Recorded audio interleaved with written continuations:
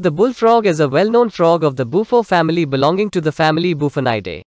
Its scientific name is Duttaphrynus melanostictus. At first glance, frogs seem to be undesirable animals to keep indoors, but in fact, they are beneficial animals naturally bred in our homes. Frogs are cold-blooded animals. Its body temperature naturally varies with the outside temperature. In winter, the toad spends a long time in the corner of the house, under the furniture. The frog spends the winter without taking any food. During this time, the stored affections of their bodies keep them alive by providing the necessary energy. The frog's winter inactivity is called hibernation. Although the frog is an amphibian vertebrate, its preferred habitat is the corner of a dry house.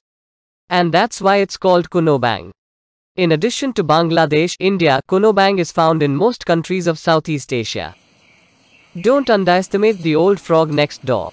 What you may not know is that nature has given the Kuno frog powers that scientists couldn't discover by shaking their hair, scratching their heads, or sitting in a laboratory for hours. They keep us safe by eating harmful insects, mosquitoes, poisonous insects inside the house. Frogs do not pair to signal danger. When animals enter the house, they start jumping. When there is no rain, a type of kit-kit predicts rain by making a chirping sound. Scientists have not yet been able to predict earthquakes in their research, but many believe that frogs are able to give advance messages about earthquakes or landslides.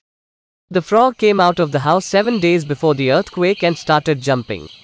And leaves his house at least 5 days in advance and moves to a safe place. Rainy season is their breeding season. When it starts raining, they start looking for their mate. Then the male frog mates with the female frog.